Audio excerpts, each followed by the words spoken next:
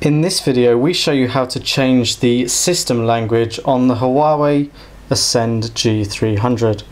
Take your device, unlock it and get it switched on, and then from the home screen click Menu, click Settings, click Language and Keyboard and click Select Language. You will now be able to select one of the following languages from the list and change the system language.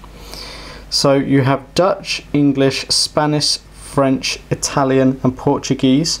You can select any one of those and that will change the language of the menu. So let's give you an example. So we change it to Spanish. You'll now see the menu has changed language. I can click back into that and change it back to English. And that is how you change the system language on the Huawei Ascend G300.